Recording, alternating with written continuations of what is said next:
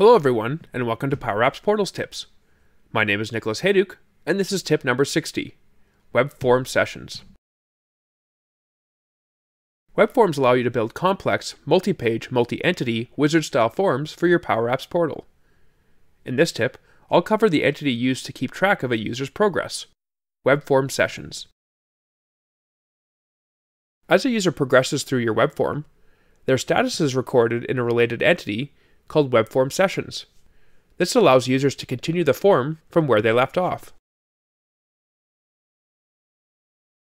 The Web Form Session entity tracks information such as the current step and the current step index, the ID and type of the current record being acted upon, the contact record of the user, or in the case of an anonymous user, the anonymous identification tracking code, the IP address of the user, as well as the step history.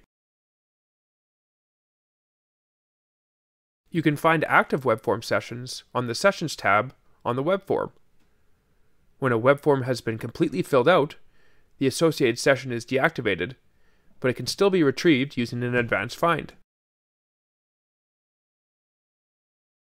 Thanks for watching, and I hope you found the Power Apps Portals tip number 60 on web form sessions useful.